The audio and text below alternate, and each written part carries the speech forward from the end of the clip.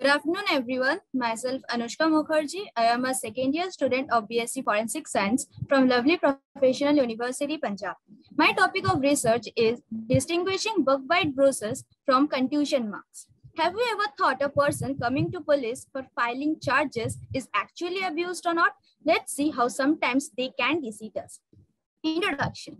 A bruise occurs when the blood vessels tear but the skin does not. The blood oozes out from the blood vessels and gets spread by the nearby area, forming a red spot on the skin. Medical term of bruise is contusion. Now, when some insects bite a person, it inserts its saliva inside our body, and due to the allergic reaction, the spot appears to be reddish or sometimes purple-red color. These are called bug bite bruises. Many times, some insect bite marks do resemble with the contusion marks, and it becomes a little bit difficult to distinguish between the two at a first glance. Next slide. Now the question arises, how bug bite bruises are formed? Let's take a look what happens when some insects bite us. As soon as the insect injects its saliva or venom inside our body, the lymphocytes consider this saliva or venom as foreign invader. Sooner, they will produce antibodies against it in order to kill them.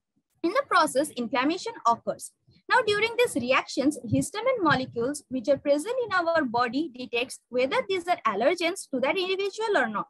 If so, histamine molecules will also react with them, forming an allergic reaction and causing bruise-like marks on that particular spot. Next slide. These are some examples of insects which can leave bruise-like marks after biting.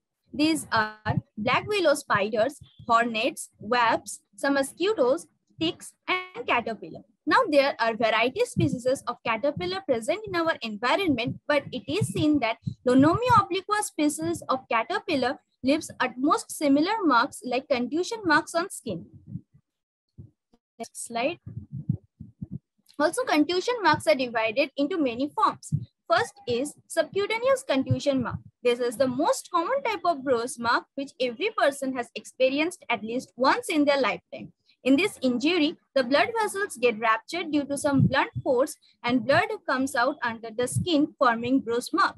The next is bone contusion mark. This happens when we suffer a strong blow on our body parts where the bone gets fractured and the particular area gets swollen and becomes red in color. Muscle contusion is usually seen in the ankle region of the leg. Generally, a person experiences a sprain in the muscles or sometimes the ligaments get torn, resulting in muscle contusion. Eye contusion is very painful as the eyelids become swollen and reddish in color. The small blood capillaries near the eye region gets torn and sometimes it may affect the vision. Next slide. Now let's take a look how bug bite bruises resemble with contusion marks. The photo in the left hand side is of subcutaneous contusion mark which is in the fourth stage of healing. As one can see, green edges are already formed.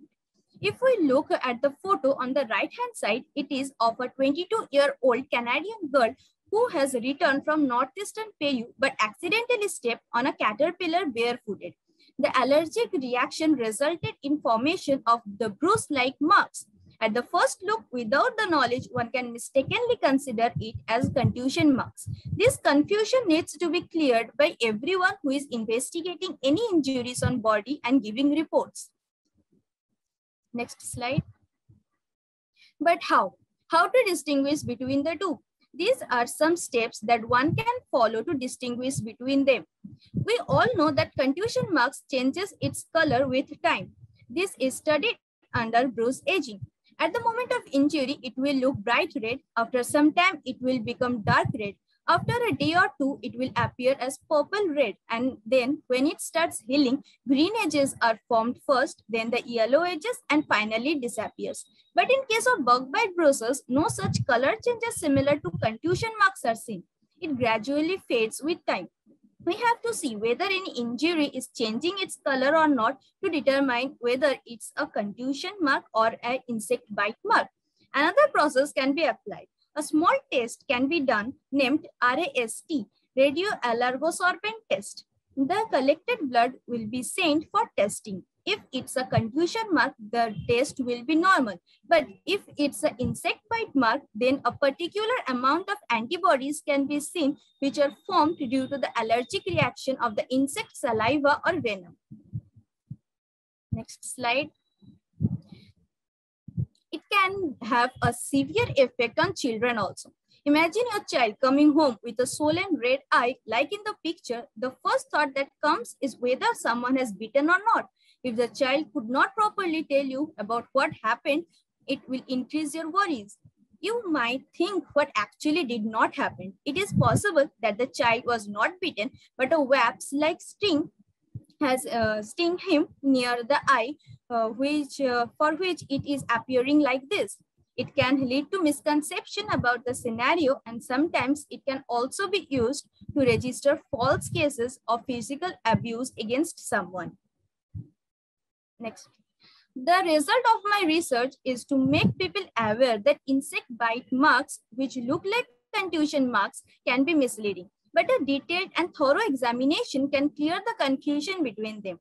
Small things like noticing color changes, magnifying the wound to see if any insect sting marks are present or not, can help to give proper statement. After all, every insect bite marks differ from each other at some point of view. Next slide. As it says, prevention is better than cure. The conclusion and the purpose of my research is about preventing any misconception regarding any injuries on the body. Now, if someone comes to the police station for filing a report against physical abuse, the wound should be examined thoroughly to see if that person is telling the truth or not. Another question comes, why will someone register a false case? As we know, there are some people who are actually abused and tortured. For the benefit of them, law had given punishment against the abuser. But taking the advantage of the law, there are some people who threats of registering false cases for money and blackmail them. For the evidence, they might create false contusion marks to show that they are really tortured.